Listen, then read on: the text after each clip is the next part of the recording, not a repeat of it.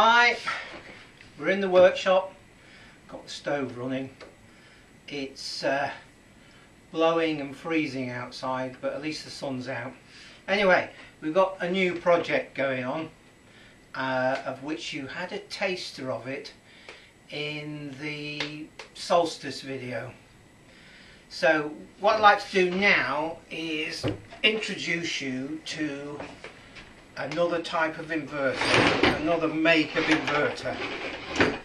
This is an Abb Power One, and it was donated by Norfolk Solar, which is brilliant, specifically for this project.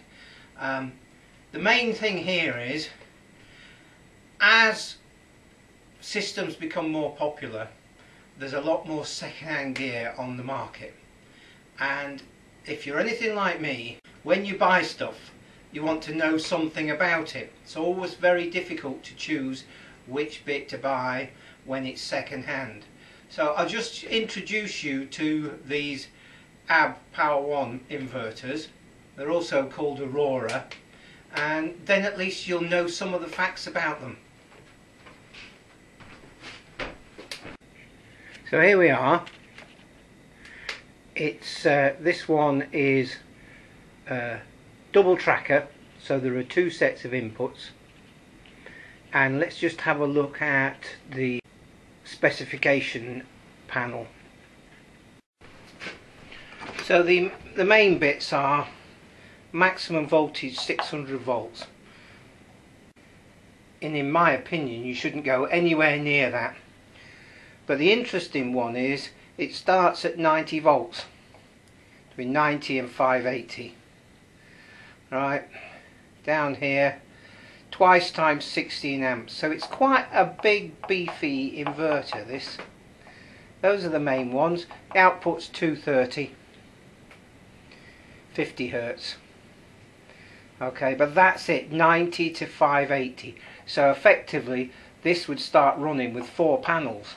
4 250 watt panels of a nominal 30 volts. And on this system that I'm building at the moment it's got 5 panels on it. So there you go. It's got quite a wide range, and it starts reasonably low, which is very handy. So here's the main access panel on the front. Just take that off. We've got the 2 tracker positive and negative inputs, but also down in there, that's the mains connection. Very useful, easy. It can just come up through there, that gland, and you can just fix it there. No special plugs or any of that nonsense. And not that I know much about this, but it looks like there's some Ethernet connections there, and there's a load of dip switches there. But I know nothing about that.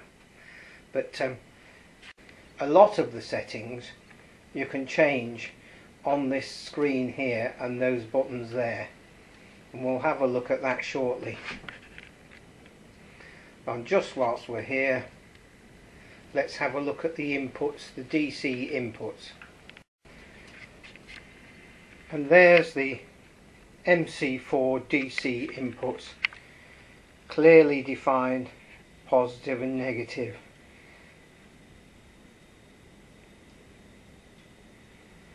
Very important to get that the right way around. If you get a second-hand one, if you can get the mounting plate, it's very useful.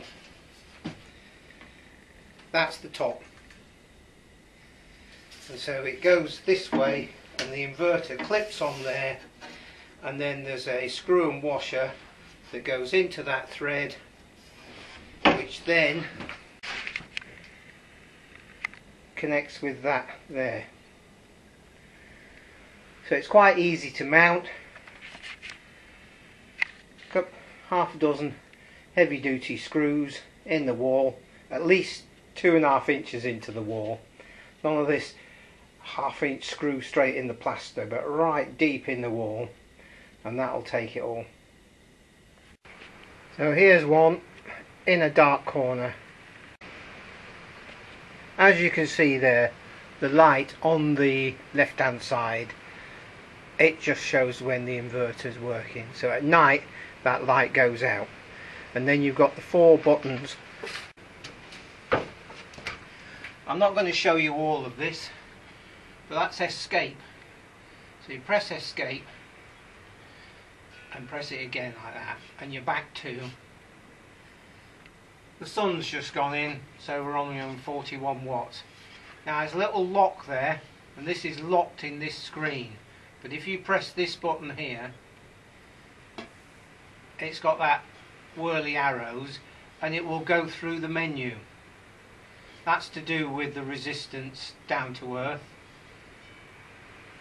So we don't want to boringly go down through all this lot.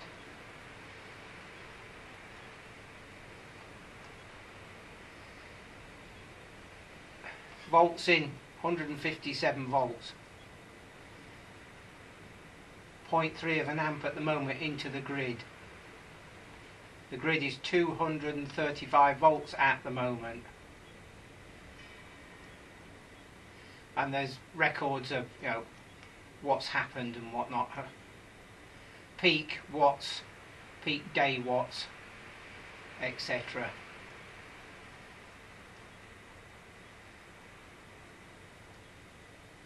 Totals. There we go. I'm going to lock that again. Now then, if you press escape, okay, it goes to statistics, and you think that's all there is. Okay, but it's not the case. If you go down, settings, info, statistics. So if you go for settings, which you go enter, password, just keep pressing enter, unless some engineer has gone and put their own password in to keep the customers out of the inverter. So we're just going down now. New, cache, time, language, V start. Okay, you may get one of these and it seems to work fine, but it won't start. And it may be that on V start they put some ridiculously high voltage in it. These had 275 volts V start when they turned up, and I've changed it to 120. Let's just go in and see. V start 1, 120 volts. So it may be that you have to change that to make it work. I'm not going to go all the way through this menu because there's quite a lot down.